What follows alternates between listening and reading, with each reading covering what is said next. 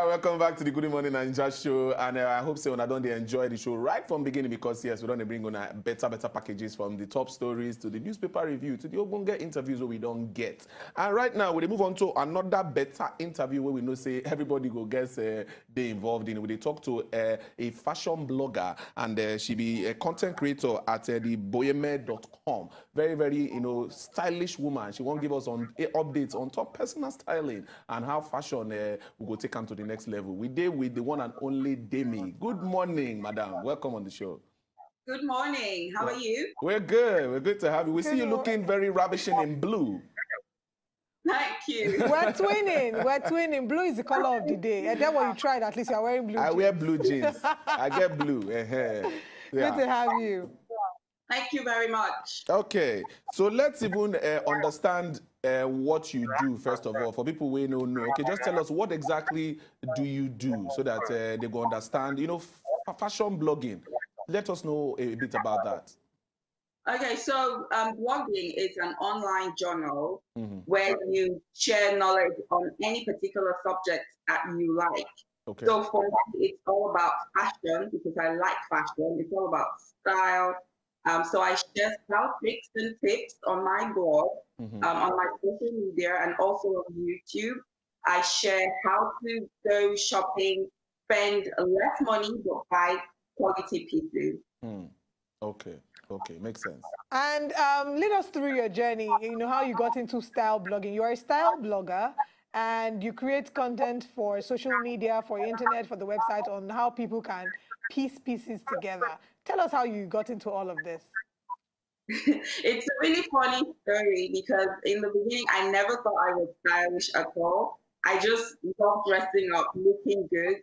But a friend of mine, she approached me and she thought that I actually fit the profile of a style blogger. And she said that she ordered me to actually go ahead and start blogging. But I was hesitant at first. I didn't want to go into it. I felt it was going to be vain. But after much persuasion, I've been doing this for 3 years now on my blog, on my social media account. That's I just started my YouTube channel as well. Now, about being a style blogger, must you know how to dress for you to be a style blogger? Because a lot of people might say, I can put pieces on people and it will look good on them, but I don't really necessarily have to wear them myself. So there are people who are of that narrative. So must you know how to dress first before you can be a style blogger? Of course you have to. How are you going to sell yourself if you don't try whatever you're selling on yourself first? Okay. So you have to know how to style. You have to know how to dress. You have to know how to look good. Okay, so Demee, let's talk about personal styling. How important is personal styling? And they say style is eternal. Is it eternal even in this COVID-19 pandemic? So why is it important for one to understand the art of personal styling, even in a time like this? First of all, it's all about spending less money, sorry. If you understand your personal style, you're not going to buy things that you will never wear and end up spending money. But if you have your style on lockdown, if you have a personal style on lockdown, you understand the things that you like, the things that you will wear. It leads to saving your money, spending less coins, and still looking good in the process. Okay, Demee, if you can share with us some quick tips. Now, this is important because we know that by the time coronavirus is officially over, people are going to be hitting the streets and giving us every outing. Once we know that there's no longer coronavirus, every invite we get, everyone is going to be going out. We want to show off our clothes. And even beyond that time, whilst we're at home, it's okay to look good whilst at home. So I've seen people that, you create content for social media. You teach people how to style themselves. Can you share with us some hacks, some very important hacks that one needs to bear in mind when you just want to understand the basis of styling, the basics? I would say have your basic pieces on lockdown. So have basic pieces in your wardrobe. One, I love blazers. I feel that they elevate your style, even if you're wearing a very casual dress underneath. Once you put on your blazer, you're good to go. I would also say have an A-line dress for those days that you know that you have a bit of tummy, so you've overeaten and you want to hide that tummy.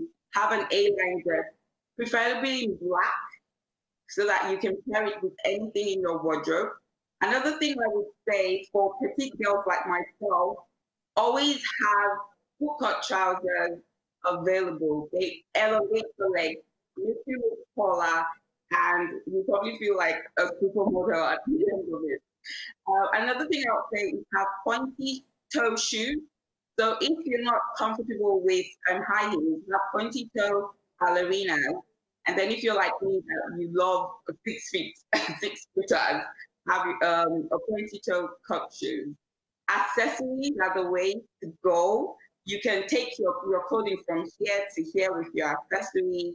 And when I mean accessories, I mean sunglasses, I mean belts, necklaces, bangles, your wristwatch, and you're perfect and ready to hit the street.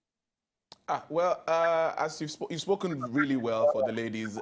Any tips for the men? Because a lot of times they say, well, men don't really pay attention to styling as much as women. But any tips for the guys if they want to, look good, sharp this period?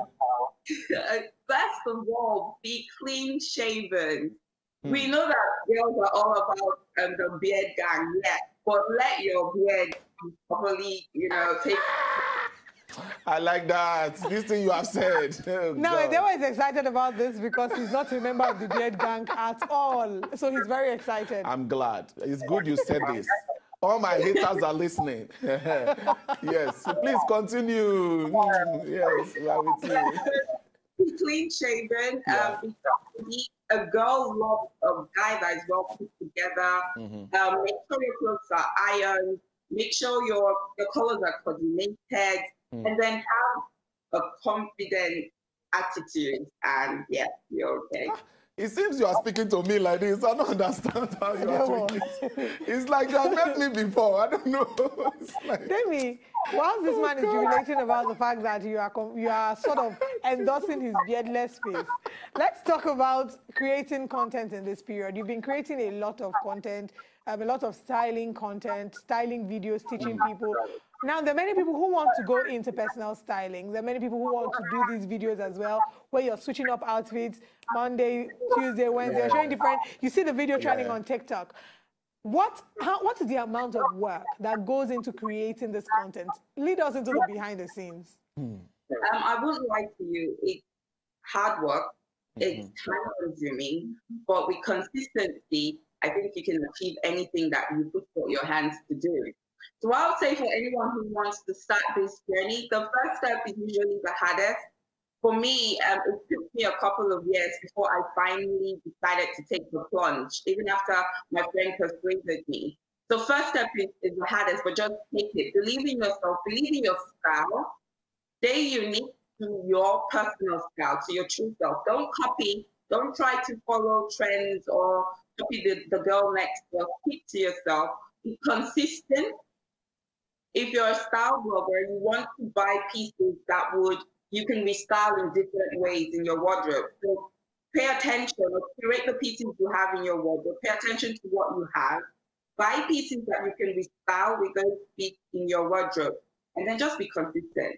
Have a can-do attitude, very positive, very forward-thinking. And yeah, the sky is just the beginning. Okay, and before I let you go, what are the essentials? Give us 5 essentials. You've mentioned some of the things that we can have, some hacks, but what are the essentials, maybe 5 or more or less, that every girl should have in her wardrobe? Okay, the first one is a blazer. That's an essential, so it elevates your look. Second one is a body shaper. Now, guys will say, they want hourglass thing. So body shapers, don't shy away from them. Don't feel that it's a shameful thing to invest in, but body shapers are really good. Second, accessories. Yeah. Accessories elevate your look. They take your look from here to here. Belts, sunglasses, like I said earlier, and a red lipstick. Yeah. Red lipstick. Red So lipstick. blazers, accessories, red lipstick, and body shapers. Body shapers. Well, I totally agree with that. Thank you. I so totally much. agree with that. For me, the last question is, there was a time that mixing of so many colors was a problem. People would say, color war, color blocking, color this, color riot. Now, it has come to another time in life where we mix a whole lot of colors together and people are accepting it. Okay, so from your professional side, what colors do you think would never go together? As in, you should not wear this color with this color. It shouldn't happen. Because these days, you can't really tell. People wear lemon on blue, purple on orange. I can pull that off, though. You see I mean, I don't know if there are rules to these things anymore. Are there rules exactly, to colors? Are there rules to colors? Are there rules to fashion? No, there are no rules. Fashion is you. Fashion is the expression of your art. If you can pull it off, I say go ahead. I don't think there are any colors that don't go together. I would say for starters, if you're a starter trying to experiment with colors, stick to the same color but in different shades. So if you have, let's say, for example, you want to go for orange, you go for a darker color of orange and a very lighter color. Okay. So you start with that, and then slowly you progress to adding other colors together. So if, for example, you have purple, because I love purple, and red.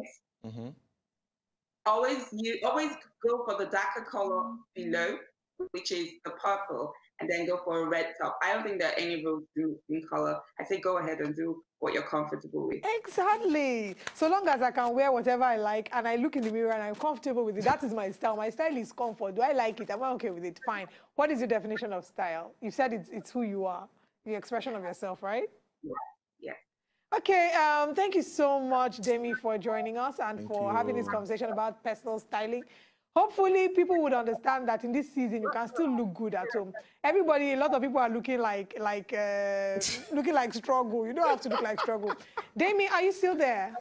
Yes, I am. All right, this is totally different from our conversation. We know you're in the UK. Can you give us an insight into what it is like there as regards the impact of the coronavirus? For the past 2 months, we've been on lockdown, so we haven't gone outside. We only leave our home to get essentials, so go grocery shopping. Yeah, that's it. Okay. Pardon? Are they observing social distancing, wearing face masks? Yes, so we're observing social distancing, wearing face masks and gloves, 2 meters apart from the person next to you, self-isolation if you're not feeling too well, and staying home. The main thing is to stay home and self-isolate. All right. Thank you so much, Thank Demee, you. for having us. It's been a very, very insightful conversation. Thank you very much for your time. Thank you for having me. All right. All right. So I don't hear them. So they say my styling is on point. She did not say your styling is on point. She just said that for men, although your styling is on point. Oh my God. But that men should look clean shaven. Men and women, everybody should just look clean. First rule is look clean. Yeah. To enjoy more of these our Ogbonge videos when you just watch, press this button to subscribe on top of our YouTube page. You go love am.